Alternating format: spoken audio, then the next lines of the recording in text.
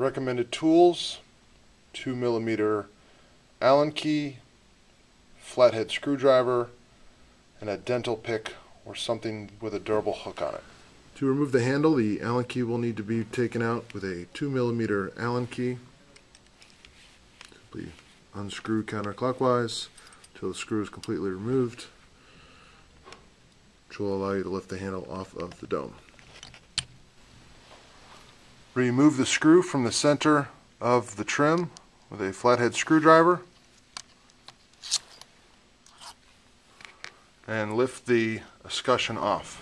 To ensure that the cartridge was replaced correctly, ensure that the set screw is showing in the notch on the outside of the brass housing of the valve. To recalibrate the valve, rotate the stem of the cartridge in either direction until you obtain 100.4 degree water. After calibrating the cartridge to 100.4 degrees, replace the plastic stem adapter. The cam located on the cartridge here needs to be lined up with the gray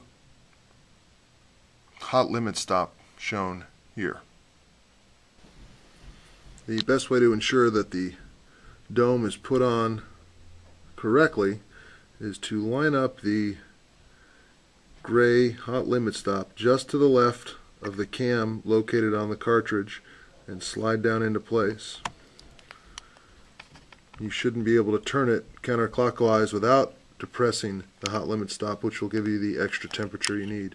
But this location will be the 100.4 degrees that you set it at when you calibrated the valve.